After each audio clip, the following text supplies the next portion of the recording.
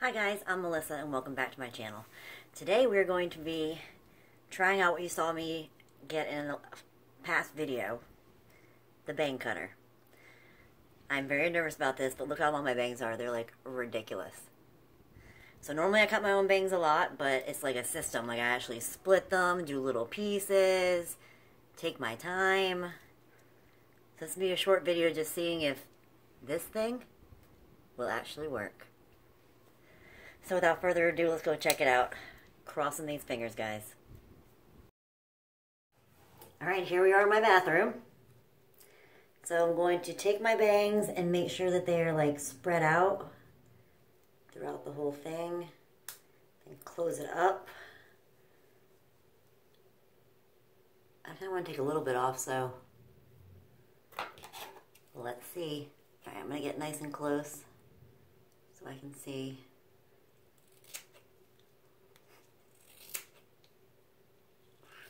I have a feeling I'm taking too much.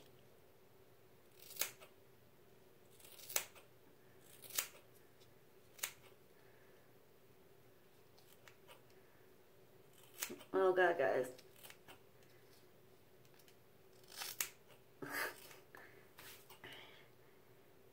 Level was level.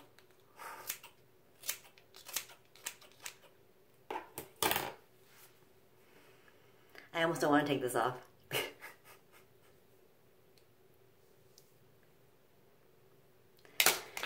Alright, so normally I do like a check. So let's see. That seems pretty even.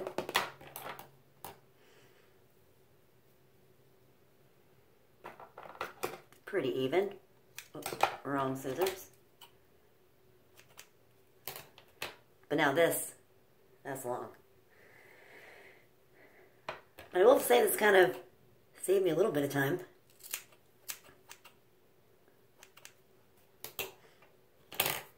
Check out this side. Only a little bit off. And then the final finale. I know not a lot of people have straight across bangs like me, but I love them. Let's check this one more time. A little bit more right there. So guys, I'm not gonna lie. This actually has made my life a little easier. Alright, now let's try out these thinning shears. Usually I take the ends and I kind of thin them a little bit. Kind of like point cutting. Oh wait, extra piece there.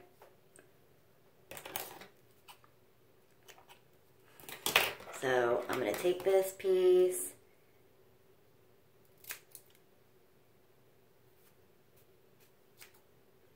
That took a lot out. This piece.